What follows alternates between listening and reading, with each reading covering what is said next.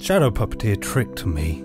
It lulled me into a false sense of security. One moment I'm playing as this boy and his shadow, both being controlled independently like the brothers and brothers. Well, except the shadow could only walk on shadowy things. But the boy, he could walk on everything, except the shadows. He couldn't walk on those. My brain could handle that, lazily solving these puzzles in my own time. It was nice, serene, despite the spooky atmosphere. But that all changed with the Shadow Cat. What is the Shadow Cat? The Shadow Cat is a cat which is also a shadow. Walk into the Shadow Cat and the Shadow Cat will kill you. Dead. The only course of action was to run from the Shadow Cat. It was obvious I had to use this minecart. What was I doing wrong? The shadow just wouldn't stay on. Clearly it was something wrong with the game. It couldn't be my fault.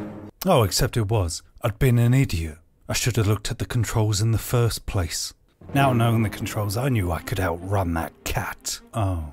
I made the jump and kept on going, but with a finite amount of time I was panicking. The gears and cogs in my head just stopped turning. I'd forget what was controlling who.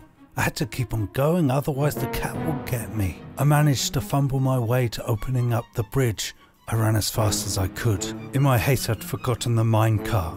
Surely I wouldn't need that now. It was a deadly mistake. Now with the minecart in tow, I soldiered on against the Shadow Cat. But oh no, there was more fast-paced puzzles. My mind couldn't take controlling two things at once while an evil Shadow Cat loomed so close. It felt like the two hemispheres of my brain were flung out the window in opposite directions. I was a broken man. I managed to pull it together.